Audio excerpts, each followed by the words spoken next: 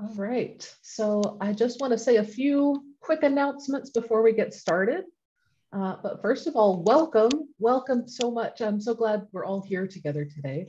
My name's Anna Ballou, and I'm the outreach coordinator here at the Endangered Languages Project. I am speaking to y'all as a grateful visitor on the territories of the Multnomah, Wasco, Cowlitz, Cathlamet, Clackamas, bands of Chinook, Tualatin, Kalapuya, Molalla, and several other tribes and peoples who continue to inhabit and care for this beautiful place now called Portland, Oregon in the United States. Just a few quick housekeeping notes before we get started. First, I want to give big thanks to the interpreters and volunteers who will be helping the events run smoothly today. I want to thank Jose Villanueva, Elena Efimova, and Lilian Williams, who will be interpreting into Spanish and French today. And you can listen to the interpretations if you are on a computer. Go to the bottom of your screen and click the globe icon that says interpretation and select the language that you want to listen to. And after Dr. Williams' talk, we encourage you to ask questions or share about your own experiences. And you can do that by clicking the Q&A icon down at the bottom of your screen. And we'd also like to remind you that this event is being recorded. So if you ask any questions or type in the chat, your name will appear in the recording. Just keep that in mind. But I just want to say I'm so happy to be here on behalf of myself and Amanda Holmes, the Language Revitalization Associate at ELP. We are so happy to be in this virtual space with all of you today. We really never expected this event to fill up, and we are amazed and humbled that more than 450 people wanted to gather to celebrate the work that's happening to reclaim, renew, and strengthen languages around the world here at the beginning of the International Decade of Indigenous Languages. And we want to say a little bit about our goals with this event. This started as a little idea Amanda and I had to welcome the International Decade with sort of an informal event, a gathering of friends and colleagues from around the world, sharing stories and ideas and insights from our work in language revitalization. And we want to say a big thanks to a couple of those colleagues and partners. The First Peoples Cultural Council and the First Peoples Cultural Foundation have provided the support we needed to carry out this entire event, as well as most of ELP's work. They are doing really amazing things in the revitalization of British Columbia's First Nations languages, cultures, and arts. And we thank them so much for their support. And we also want to thank our partners at the Smithsonian Center for Folklife and Cultural Heritage, who are doing amazing work with their Language Vitality Initiative. During this pandemic, all of us are really missing the chance to gather together and connect and chat and just enjoy each other's company. So we hope that this festival will offer a little bit of that feeling of community and camaraderie. These are challenging times, and the work of language revitalization is always challenging, but it's also profoundly nourishing. And while language revitalization can sometimes feel lonely or isolating, there is an entire world of solidarity and mutual support out there. People on every continent around the world are fighting for their languages with creativity and dedication and a profound love for their people. And they're finding success all over the world. People are finding success revitalizing their languages. You are not alone wherever you are. You are not alone in this crucial work. And we hope that this festival is a place for you to connect with old friends, make new ones, and just be reminded that there are thousands of folks out there cheering for you. So we hope this festival offers a space for all of you to relax and learn from each other, find inspiration and encouragement, share your knowledge and ideas, and return to your communities and language work with renewed enthusiasm and strength. And that's enough from me. So without further ado, we are truly and deeply honored to hand the floor to chuutsqa Rorick, who will be introducing our opening keynote speaker, Dr. Lorna Williams.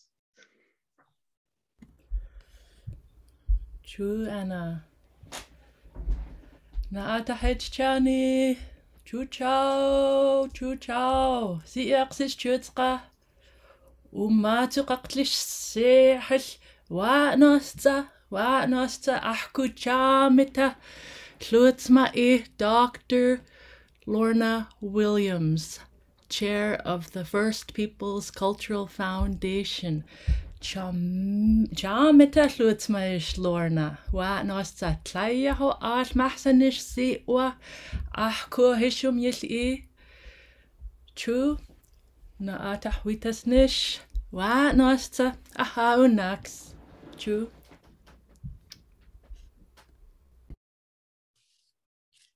Gukstum kika. Gukstum kalap slakalap الجاونا كمخمن توالش تكتاكم شوالap Wanosts'a in Shwachicha تلقو للودول شواش نشنكنوكا تلاكو شلقان الجاونا تتميخشا لقواننا سكوايموت وخسانج الجاونا Tiwawan Nija Victoria. It's a real pleasure and a real honor for me to have been invited to spend some time with you, to meet with you. First, I want to say thank you to the organizers for helping us to join together in these times. I want to thank chuutsqa for her greeting and for her welcoming words and for the opportunity for me to be able to work with a woman who is as brilliant as she is. I am so grateful. I have been working, I said in my greeting that my people are from Lil'wat Ul. And that's where I come from. And I live here now on the lands of the Lakwanan speaking people, the Songhees, the Esquimalt, and the Huxanich people. And I'm so grateful to them for letting me be a part of their land here and to learn with them. And but this talk is I think is a rallying for all of our languages around the world. And so I'm going to talk a little bit about where we've come from that I am aware of, and where we are today, and what we need to be able to do as we begin this decade of Indigenous languages. And then where I think that we need to focus our attention during that time. And then I'm hoping that you will ask me some questions. So I'm going to begin to let you know, and this is all in story form. So, and it's a story about what I've learned and what I've come to know because of my work with Indigenous languages. I began with languages as a child, knowing that that I was unilingual in my language, Ucwalmi. And I started school, and my brothers who went to school before me were taking me to school. And as we were running to the school, which was, you know, about a mile and a half away from our house, and they were teaching me English words, and that, I believe, began my work with languages, because as a 6-year-old, I was learning that there were other sounds and other words other than our words, and that there were two languages. And that was for me a revelation. And so they taught me the words yes. But what they were teaching me was, they said, if the teacher's eyes go like this, then you say yes, they said. But if her eyes go like this, then you say no. And then they said, but if you can't tell, then you say maybe. And so those were my first 3 words as we were running to the schoolhouse. And after that, so during that time that I was in grade 1, I loved learning, and we had a really good teacher, and she was, there were 4 grades in our class, and everybody was trying to learn this language called English. And then in grade 2, I was sent to residential school. And during my years in residential school, it wasn't very long, 3 years, I lost my capacity to speak any language. And it was there that I learned that there were other languages. And so that began my language work.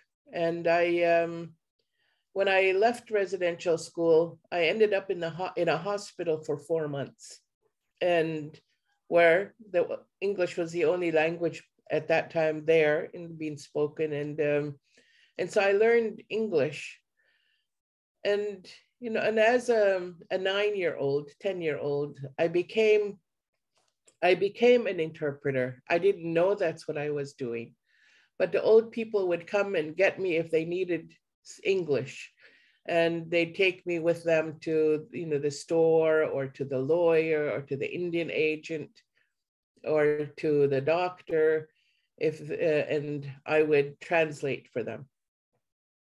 And then I come from a community where our language was still very strong. Even though we were close to a large urban area, but we were fairly closed because of geography. And so we were able to retain our language. We retained our cultural ways. We retained our relationship with our land, even though it had diminished, and there were many parts of our lands that we could no longer travel on, live on, be on, and have a relationship with. But the community was strong. And also, though, I did see when the shifts began to happen, the shifts in the cultural ways, the shifts in the ways in which we related to the earth, the shifts in the way that we related to one another, because there were so many people who were removed from our communities for many different reasons, for education, as I said, to residential schools, for education to be able to attend high school, for medical reasons. There were many people in our communities who were removed because of tuberculosis, because of the cold, because of influenza, because of many other diseases that were gripping our communities. And so and I didn't know this, but it was common for Indigenous peoples around the world, in the places, especially where they lived in the midst of the colonizers, that for us, we lived separate lives. We couldn't go to just any school. We couldn't go to a hospital, for example. We had to have special hospitals for us. And so people then were confined, our people were confined to these special hospitals. People were being incarcerated, removed for anything, and put into jail. And that was a way of removing our people. And so there were many, many ways in which our people were being removed from our communities. And so when you can imagine what it must feel like when you no longer have children in a household, when you no longer have children running in the community, And when you realize the silence, that there are no more stories, that the old people who tell the stories to the children at bedtime are silent. It does something to a language, and it does something to the minds of people. And so that was my experience. But my community, and like I've found many the world over, Indigenous peoples, there are people who don't give in. There are people who continue and to find ways to thrive no matter what. And there were people in my community who were like this. And they noticed in my community that life was changing. As I said, our relationships on the land, with each other, with our language, with our traditions were changing. And a good example of that was an experience I had when I was about 12 years old. And my mom was very active in the community, and there were people, from the community in our house. And one of the things they were doing was they were creating the names and a roster of songs that they would perform, when they were invited out to sing our songs.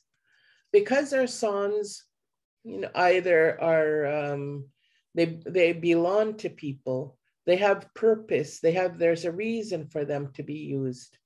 And so they had to be very careful about which songs they would select and choose.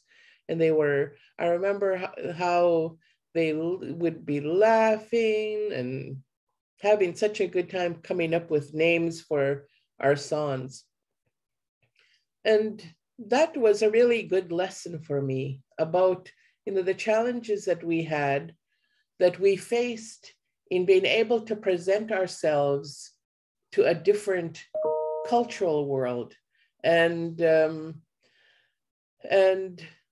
was a good lesson with the songs. And so there were many ways in which our people had to do this. And one of the things that was happening was that young people, children were coming back home. And many of them were coming home to very disrupted families, and because of all what had happened to us. And so it was decided that that school was one of the reasons for this disruption and for the devaluing of our languages and our knowledge systems.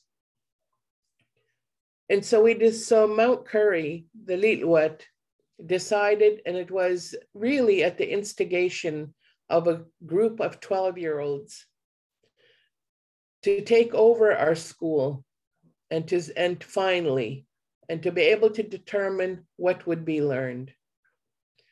And so this is what I joined. And I was hired to work in the school. And one of the things that the early actions of the community was to do a survey, to survey what people wanted from the school. And overwhelmingly, not 100%, but nearly 100% of the people said they wanted the school to focus on retaining our language, Litwat. And they wanted their children to speak Ucwalmi. This was going to be a challenge for us, but this is something that we were going to take up. How to do this was a challenge for us, was a struggle. And, but we were going to take it on. They also said they want their children to retain and to find a good relationship with the land. And this was really important. They wanted their children to know our history, our way of life. They wanted their children, though, to learn about the other cultures and to know that they lived now in two worlds. And so this was what our school was based on. And we began the work of teaching our language. Our language, like most Indigenous languages around the world, is based on an oral tradition. We speak the language. We share the language through speech, through talking, through sharing. It isn't a written language. And so, but we lived now in a literate world. And so one of our first challenges was the question, are we going to join the world of literacy? And what does that mean? And how do we go about it? And this is something that that people around the world have to face and have to decide and have to figure out how to deal with this. And one of the things that I learned in those early years of learning how to write my language, how to read my language, how to teach both an oral tradition and a written tradition, that there are two very different traditions. And one of the biggest lessons for me was in a class where we had people who no longer spoke our language, people who didn't speak our language, people who understood our language, but didn't feel comfortable anymore speaking it, and people who were fluent in the language. And I watched these three groups, and I'm sure that there were more, but generally, and how they approached learning. And that was a big lesson for me, because the way that these three groups approached learning and used or couldn't use literacy was very different. And I realized that the way we teach, how we approach learning has to take into account these different experiences with the language. We began documenting the language to start working on the curriculum. And one of the challenges that we faced was that our language is made up of dialects. Different communities of our language territory use a different dialect. The southern part of our territory, the southeast uses a different dialect. The north uses a very different of our territory, uses a different dialect. And when we were working on our documentation and on our curriculum, we realized that we had to respect all the dialects. And so luckily, my community is large, and there are many people who have married into our community from each of those dialects. And so we invited them to be a part of our language, our dictionary committee. And so that we could, in a dictionary, figure out how to respect all the dialects of our language. And this is something, this was in the 70s, we were working on this in the 1970s. And so literacy, documentation, organizing information in a dictionary, writing curriculum was a big challenge because all of the curriculum templates and the way that people teach is based on a very Western point of view. It's a very Western use of language. And so one of our challenges then was to be able to look at these templates and to try to figure out how would it be as a Lil'wat? How would you organize information as a Lil'wat? How would you organize teaching and learning when the teaching and learning ideas that are promoted in teacher education, in curriculum, in education are all based on a colonial worldview? And that's been a challenge. I'll talk a little bit more about this because it continues to be a challenge. But this is something that we had to grapple with. And when I look at the early materials that I developed and that our team developed, I can see that that's what we were grappling with. And although they continue to be useful, I realize that they're based on a very colonial mindset. And then, as we worked, we began to, one of the things that I just really think is so powerful about our people, and that is that we know how to engage. We work together. We're always seeking for ideas and for help, and we mold it and break it down and come up with a new way. And so that's what I could see people were doing. We were all doing this, trying to search and help each other because we knew that we couldn't find what we needed at universities. We couldn't find what we needed in textbooks. And so we had to help each other. And different peoples in the world did different things and willingly shared what they learned. What the Maori did with the language nests, what the Sami did with keeping their languages on the land and using the land to teach their languages. There were people from around the world who were trying different things, and we would take these ideas home and try them out.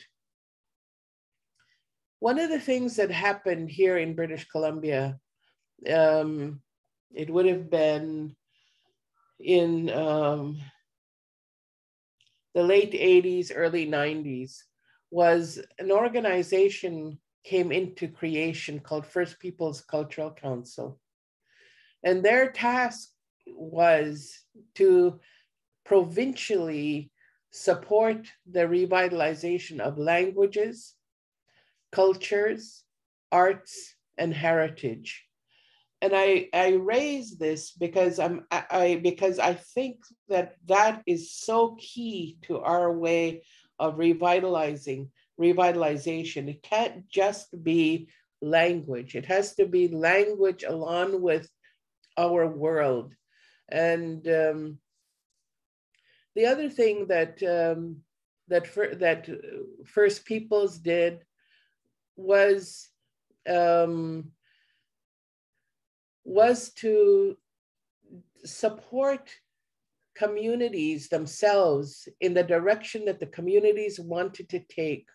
And this is key, that the community has to be in charge and has to take the lead, and that organizations must support these language communities, because every language community is in a different place, is in a different, at a different stage in their development, or they might want to focus on something that's very unique to their world. And it's important that organizations learn and support, and but at the same time, they need to be able to lift themselves up high and to look like to look through an eagle's eyes, to be able to see a greater picture. And so because we need both. We need the close eyes, the close to the ground, but we need the big eagle eyes to be able to see the greater picture. And that's what I think organizations need to do, and to be able to support languages. And so what First Peoples has done is they've gone the world over and learned. They've been courageous enough to open doors to areas that we need to go. They've supported then not just the communities, but they've supported language revitalization at a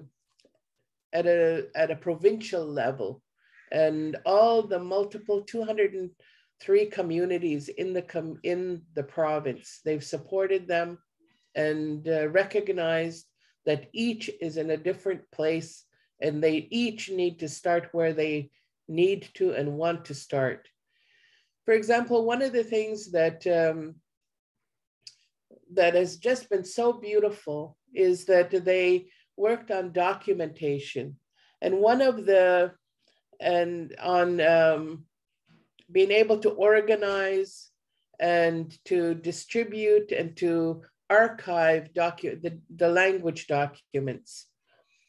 And one of our languages, a very powerful language in the south east of our province, Tunaqa, for many years, it was said that this language was gone, was extinct.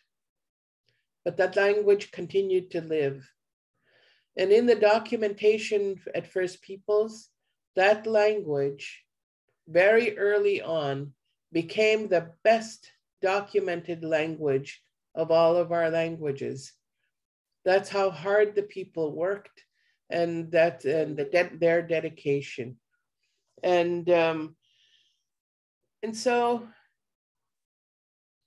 we need to be able to share the good things. We need to be able to share our successes. We need to be able to share our challenges, the challenges that we face. We need to be able to share where we might have taken the wrong path and how we found another path. But we need to be able to share these with one another. And so an organization like ELP and different organizations like this can serve this. In this decade of Indigenous languages, let us do a number of things. One is we need to continue and to make sure that the world appreciates, values every Indigenous language, every. Our languages are the voices of each of our lands, the lands on which they were born. They tell those stories. They keep they keep our connection to our ancestors through our languages, and the ancestors whose spirits continue to be on the land. They keep our connection to the ecology, to everything and everyone that grows on that land. And we need to be able to know that our languages serve as their memory. And we need to respect and honor that and to value it.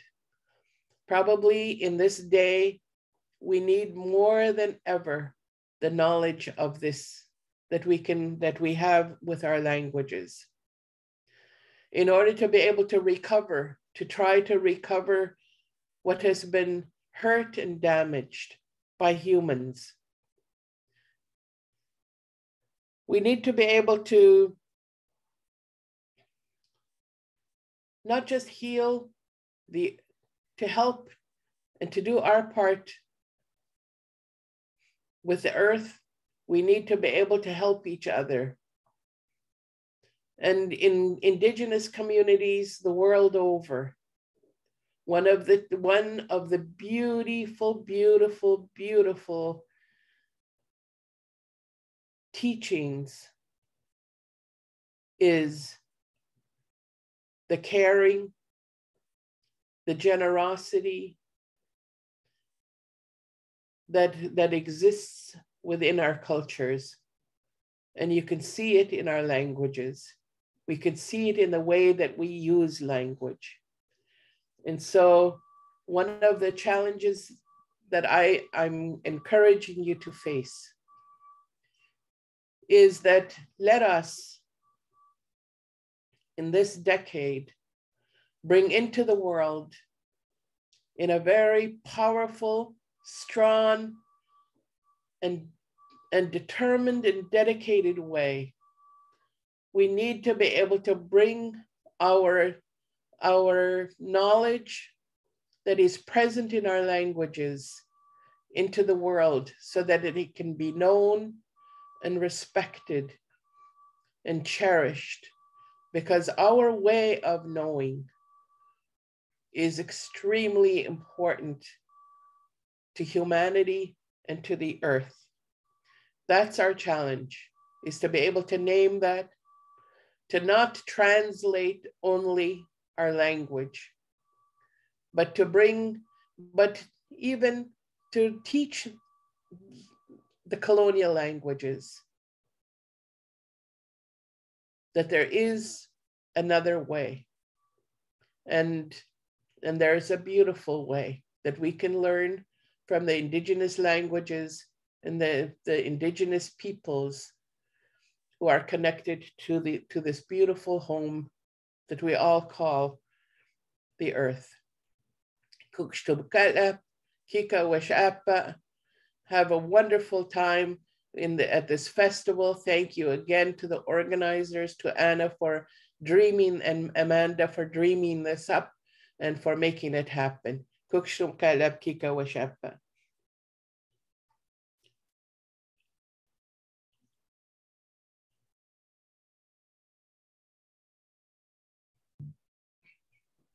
Thank you so much, Lorna.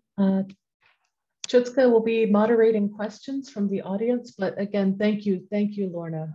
This was a wonderful way to begin the festival, and we're all so honored and grateful to have gotten to hear you speak today. Chuutsqa, I'll turn it over to you. True.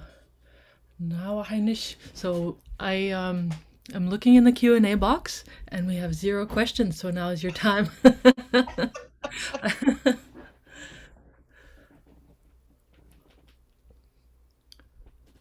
Oh, Cook stems for your words, Dr. Lorna. This is Angelina Rose. I would like to know what you think makes a good language teacher.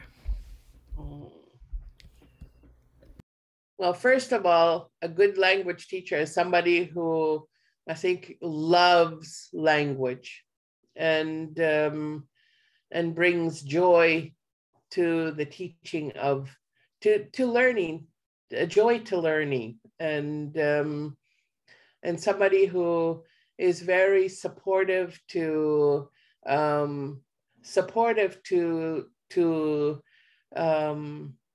learners, and so somebody who likes to learn themselves.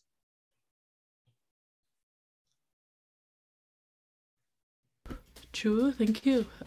This question comes from Sarah Jane Siri. How can someone who is not a member of the respective Indigenous community assist in making meaningful change? By being a really supportive ally, and by getting, by being a full participant. So for example, when we started our school in Mount Currie, and there were people who were not from our community, who were present in our community, and they brought with them their own expertise and their knowledge, and they didn't impose it, but they contributed it, and it became part of the conversation. And so they were willing to listen, but they were willing to give, and they were, and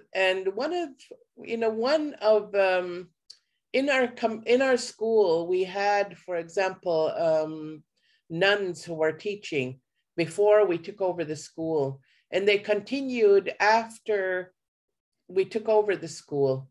And so most of them were from Quebec, so they spoke another language other than English. And one of the things that was so valuable, I think, to our community was they signed up for our language classes. So they began to learn our language along with everybody. And so just their willingness to engage and to be a full participant made such a huge difference. So engaging, being a participant, and not being the one to impose, but to be a part of. So that's what people have to learn. Thanks. True. This is from Sophia Hedvegi. Thank you, Lorna. Wonderful and powerful message. Could you please elaborate on your practice about involving all the dialects in education and respecting the identities of different speech communities? Mm-hmm. This was, as I said, was a real challenge for us at the beginning. And until we remembered what it was like at our events. And so, for example, when people came from our other dialects, and in the wintertime, for example, the people from the southeast, because of the conditions of travel, many of the people would move into our community for 2 or 3 months in the harshest part of the winter. And so they would bring their dialect. And there were many people who came from the northern dialect. And it was no problem for people to cross dialect, to speak each other's dialect. And there was always a respect for each other's dialects. And so we needed to be able to go back, to figure out how to go back to that kind of a way of being. And so it's important. So in our dictionary, for example, it was a Lil'wat, the Lil'wat dialect, but we added all the other dialects in the dictionary, and so that people can learn those and know that there's a different way of saying it, in the different regions. And so we have that capacity. So know that wherever you're from, that this is the way that it's pronounced, the way that it's said, but in these communities, this is the other way. In these communities, this is the other way. And so, and it's because we're human and we have the human capacity to be flexible and to be open, we are able to do this. And so that's what needs to be kind of naturalized and normalized.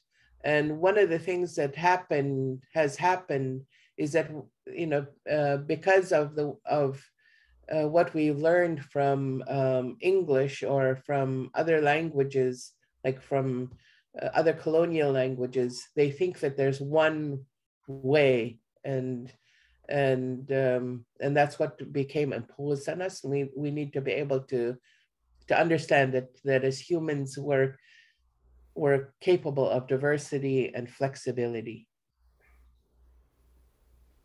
True. Okay, Taylor Salzbach asks, what do you see as the biggest hurdle within language communities and between different language communities towards revitalization? I'd say that one of the biggest hurdles that we have is the idea that that we can be proficient in many languages.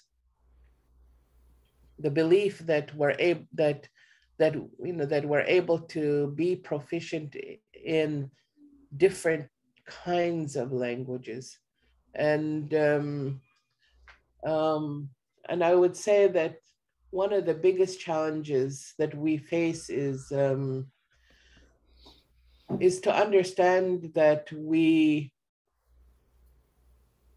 indigenous world is different from the colonizing world. And one of the things that we have to learn is the difference, that the English world, the French world, the Spanish world, the Portuguese world, the Dutch world is different from the Litwet world, from the indigenous world. And we need to be able to be comfortable in border crossing, and that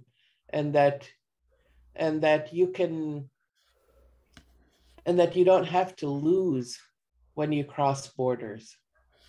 And so the stronger that you are in your personal sense of self, the easier it is to border cross. And the other is that everything right now is designed to force a colonial language in daily use. So making the habit of using your own language on a daily basis is the biggest challenge we have, because the media, the digital world is forcing another language on us, and it's making it normalized, and so finding the place, finding the time, and finding the mindset to use your own language is our biggest challenge right now. True. Thank you, Lorna. Your next question comes from Pius Akumbu. Thank you for this great talk. Did you have to deal with people who were against your language revitalization activities? If so, how did you deal with such people? Yes, at every level, Pius, we had people who were against it. So just to give you an example, when I was publishing some history textbooks for public school, and I wanted to name the book Shima and to spell it in my language, and that was a year-long fight with the publisher, with the educators, with the editors, and but it's something that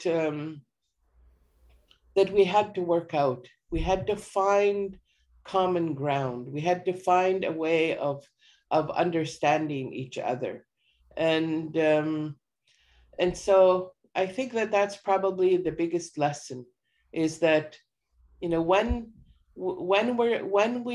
we believe that we want to put our language forward, our ways forward, that we have to work on it, to find common ground and to find a way of communicating so that people can meet the understanding. What I've also seen is opposition in our own communities, because sometimes people have, said what they believe is that, oh, they say, I want my children to learn English. They don't need my language. And because, who speaks our language? And so, again, it's the best way to deal with it is through communication, not to argue, but to understand where people are coming from, how they've reached those conclusions. And and also, for each of us, and this is something that I've had to learn, is to how to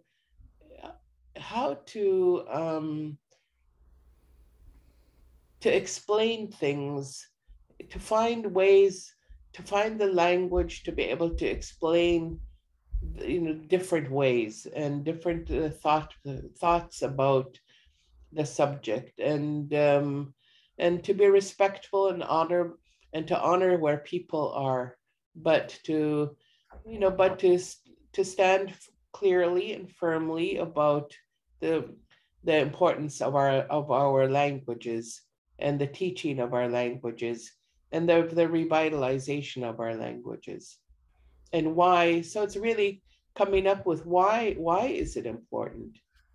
Why is our language important? And when you connect our language, because our languages are the voices of the land and the connection to our ancestors and the ancestors of our land, people realize that then how important they are. Mm-hmm. Finding out how to talk to one another. True. Do you want one more question? One more, last one. Okay. Then let's have some music. Okay. This comes from Mariona Miret. I would say European minority languages have a lot to learn from Indigenous language communities. Do you think the other way around is true? In what way, if so? I'm not sure, absolutely sure what this is, but those languages in Europe are also indigenous to those lands, and I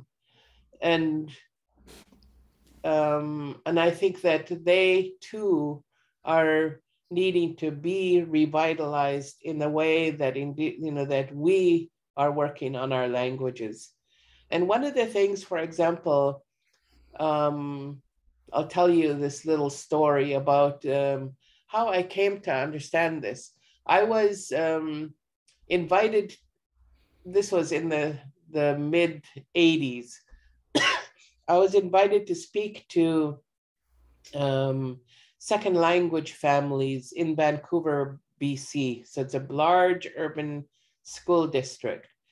And so I went to the school, and there was a large group of people, and each little group had an interpreter. So I was speaking, and the interpreter would translate what I was saying into all these different languages.